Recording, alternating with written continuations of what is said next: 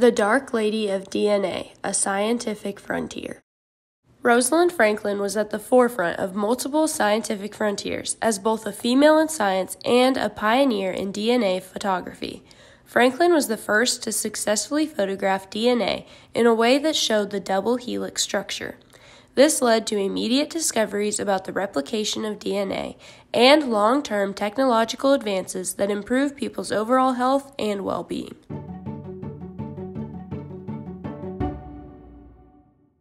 Rosalind Franklin was born on July 25, 1920, in Notting Hill, London. Her parents were Muriel and Ellis Franklin.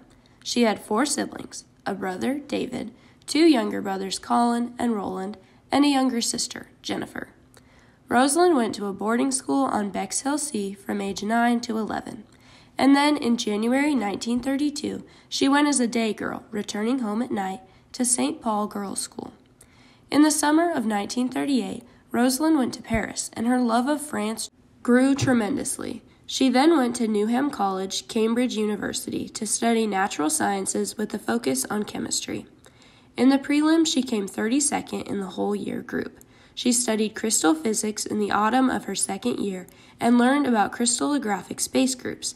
This is a description of the symmetry of the crystal and various forms. She did her final year research project under the supervisor Fred Dayton, a photo and polymer chemist. She did not graduate until 1948, since degrees were not awarded to women then. Newham gave her a 4th-year research scholarship from 1941 to 1942. Her supervisor was Ronald Norris, who was considered bad-tempered. He was an autocratic leader. Rosalind was housed in a small, dark workspace and worked on a seemingly impossible project. She in turn did not respect her supervisor. In 1942, she registered for a Cambridge PhD, but worked as an assistant research officer in Kingston for the British Coal Utilisation Research Association. Her mother wrote, "All her life, Rosalind knew exactly where she was going, and at 16 she took science as her subject."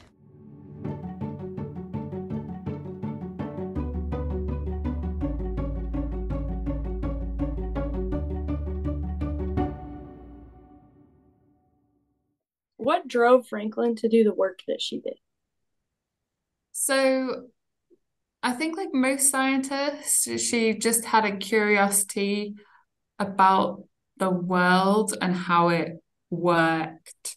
And she was an excellent experimentalist, and I think really enjoyed that sort of problem solving aspect of science. So I think that's part of what drove her to do the work she did.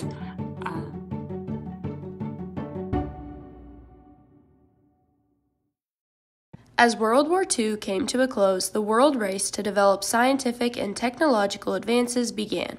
This push for scientific understanding led to inquiries about life and reproduction, as well as questions such as how are character traits passed on to offspring, and how do viruses spread from person to person? The answers to these questions lie in DNA.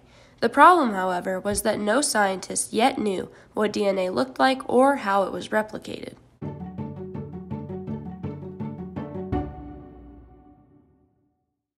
X-ray crystallography is the technique Rosalind Franklin used to produce photo 51 of DNA. This is a method scientists use to determine the 3-dimensional structure of a crystal. Crystals are solids that have repeating units of atoms. Some macromolecules, like DNA, can form fibers that have been seen using X-ray crystallography because their solid forms have atoms arranged in a regular pattern. Scientists mount a purified fiber or crystal in an X-ray tube. The X-ray tube generates X-rays that strike the purified material. X-rays are electromagnetic waves that have a shorter wavelength and higher energy than visible light. Because of their short wavelength, X-rays can pass through a crystal and interact with the electrons of the atoms within the crystal. When X-rays interact with electrons in the crystal, the X-rays scatter or diffract at angles that tell where the atoms in the crystal or the structure are. When the X-rays scatter, they strike a film mounted behind the crystal and leave a pattern of dark marks. The pattern of dark marks on the film gives scientists the information needed about the structure.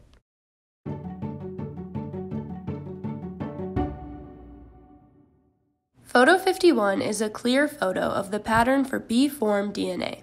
The outside edge of the pattern is a black diamond shape. The diamond has rounded corners, and the darkest corners of the pattern are located at the top and bottom of the film.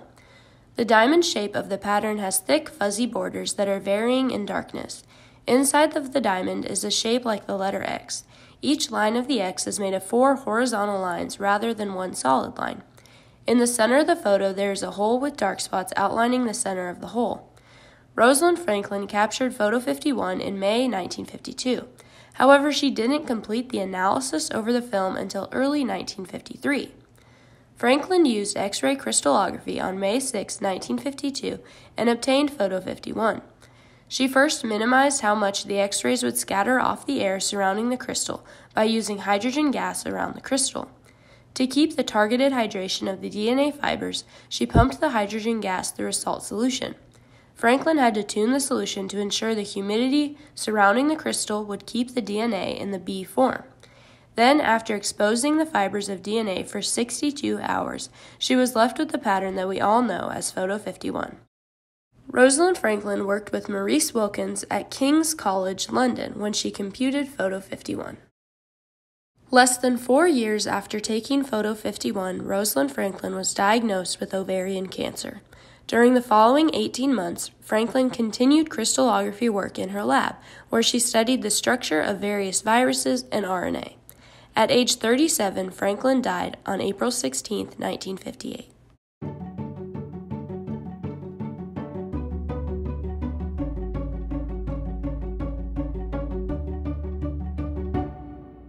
Markell documents how, without her knowledge, James Watson was shown one of her key X-ray diffraction patterns, and Crick was shown one of her progress reports.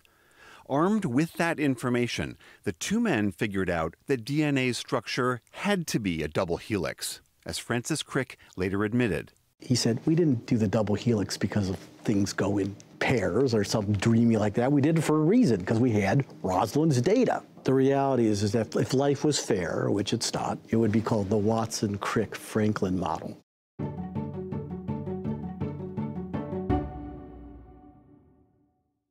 By observing Photo 51, scientists concluded that DNA is in the shape of a double helix. This knowledge allowed the determination of how genes replicate by unzipping and using each of the original strands as a template for a new complementary strand of DNA. James Watson, Francis Crick, and Maurice Wilkins won the Nobel Prize in 1962 for this work. Because Franklin had already passed, she was unable to receive the award. Her work on DNA is really important because understanding the structure of DNA, we now understand that that's how genes are passed on between parents and their offspring. Understanding how the structure of DNA worked, that's been really fundamental to us understanding of medicine as well. So there are just lots of different applications for understanding the structure of DNA.